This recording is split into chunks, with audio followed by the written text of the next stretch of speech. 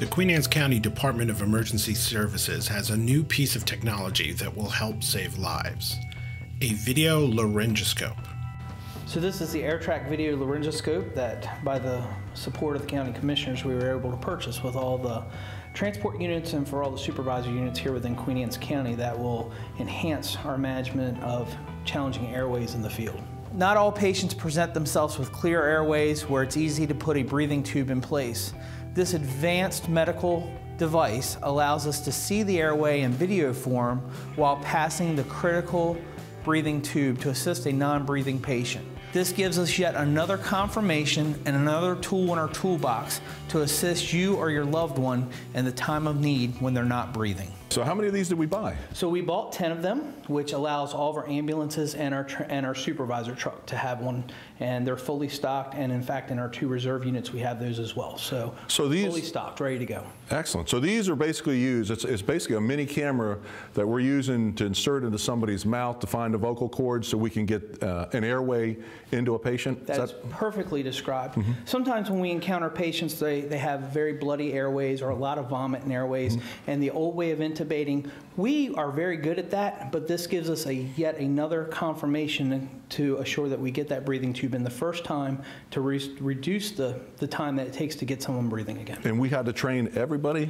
on this? Everybody is qualified to use it? Yes, sir. All 65 of our providers, which means the 45 full-time staff and the 20 part-time staff, went through the training for this device and have successfully ready to use it. This is a device that is not a one-use device, is it? No, sir. Good. Once we pass the tube, the tube stays obviously in the patient. The camera stays.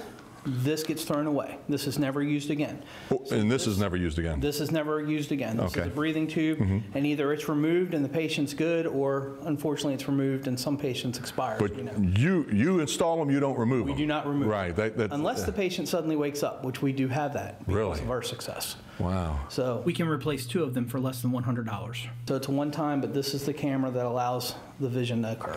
And how long have we had them? We've had these in service now for 4 weeks. Really? And we've used them 5 times. Wow. As of today. Wow. Very good. Very good. And nobody's had any issues with them? Not so far. So is everybody happy that they'd rather have this than the old way? I think they love this. Yeah. And also, one of the other things is we had to get a little closer to the airways. So sometimes some of those bodily fluids and all had a way of emanating out on our staff. We get still down pretty close, but this will allow us not quite as close. So you insert that.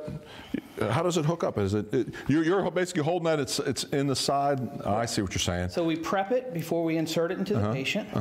We find the airway, and then we simply slide it into the airway, and it releases, and we bring that out, and that stays in. We secure that in the airway, and we put our breathing device, which is a bag valve mask, on that. And does this stay in there?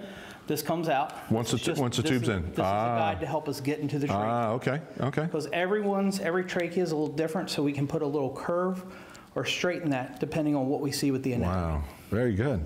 Awesome. Well, thank you. Appreciate that. Appreciate what you guys are doing. Very thankful that this is part of our ammunition now to help save lives. Not a problem. Thank you. I appreciate it. Thank you. Again, the video laryngoscopes were installed in all Queen Anne's County ambulances at the end of last year. To learn more about your Department of Emergency Services, visit QAC.org and visit the DES page.